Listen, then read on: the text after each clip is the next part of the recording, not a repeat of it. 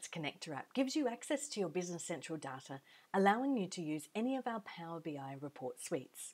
The Power BI Insights Connector must be installed to use any of our Business Central Insights Power BI apps. Let's open the Connector app setup page in BC. In the Tell Me box, enter Insights Connector and then choose the related link. The Connector app boasts some impressive features. You can select which companies to import into Power BI, set up dimensions and item attributes, set up and configure your most important business KPIs or measures, and set up Power BI GL account categories. You can set up budgets and much, much more. Let's begin by configuring Power BI date table. In the start year, select the earliest year you will use to analyse your data in Power BI. This would generally be the first year of the first transaction. In the number of future years, select the number of future years you would like to use to analyse the data in Power BI. If you select the number 2, for example, and the current calendar year is 2022, then the date table in the Power BI will contain data until 2024. In the fiscal year start month, select the first fiscal year start month number. In Australia, for example, the fiscal year starts on the 1st of July, so therefore you would select the number 7. In the base calendar code, select the calendar code that you will use to calculate your non-working days, such as weekends and holidays. To calculate non-working days, select Actions and then Calculate Non-Working Days.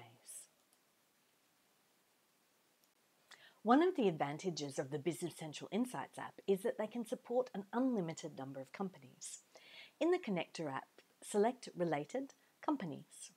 You can select which companies you would like to import into Power BI by selecting the Enabled button.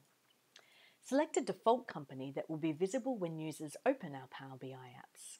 In our example here, the default company is Wayne Enterprises Incorporated. The Business Central Insights app will give you the ability to filter your data by 15 custom dimensions, including a standard customer group, salesperson, and item group dimension. Open the dimension setup in the Connector app. Please note that the dimension setup is app-specific. Each app will have a unique set of dimensions. For example, a salesperson dimension might only be relevant for the sales app, but not for the purchasing or inventory app. When you install the connector, the first 8 dimensions will be copied from the General Ledger setup. In Power BI, you will find all 15 dimensions in the Filters pane on the right side of the reports. Please note that the dimension setup is company specific, so you will need to set up dimensions for each company separately. In the Business Central Insights apps, you will have the ability to filter your data by up to 16 pre-selected item attributes. Open the item attributes setup in the Connector app. Choose Show More to change the ID values of the item attributes. The selected item attributes will be denormalized and available as columns in the item table in our Power BI apps. In Power BI, you will find all 16 item attributes in the Filters page on the right-hand side of the reports. Please notice that the item attributes setup is company specific, so you will have to set the item attributes for each company separately.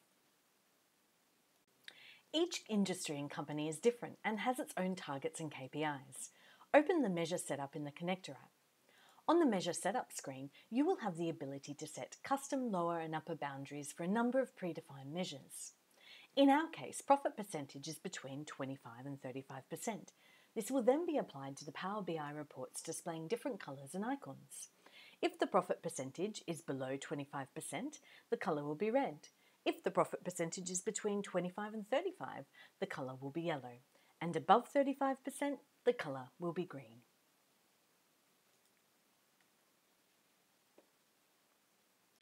Let's have a look at how to configure GL account categories for Power BI. In Dynamics 365 Business Central, search for GL account categories. Here you can create new categories or rename existing ones. In the GL account category screen, you'll find 2 extra fields, account subcategory and account subcategory 2. For each GL account category, please select the appropriate account subcategory and also account subcategory 2 where required. These 2 fancy fields will be used by Power BI to calculate financial ratios and KPIs, and some other smacking ratios that would make any accountant a little steamy under the collar. including efficiency, debt, leverage, liquidity, and profitability ratios. You need to make sure that all your GL accounts are classified correctly into groups. If you haven't fallen asleep, you should be ready to create some of the most beautiful finance reports around. In the Sales, Purchasing and Finance apps, you will have the ability to analyse actuals versus budgeted values. The Sales Insight app supports sales budgets, the Purchasing Insights app purchasing budgets, and the Finance Insights app contains the GL budgets. An additional budgeted group by field has been added to the Sales, Purchase and GL budgets. If you select Budgeted Group by equals month, it will indicate to Power BI that the budgets in Business Central are set on a monthly level. In our Power BI apps, you will then be able to view the data and compare budget versus actuals on a daily level. The Power BI will divide monthly budgets based on the number of working days and calculate the daily budgets.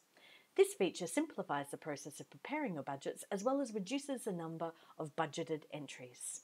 Please refer to the standard Business Central documentation to set up budgets.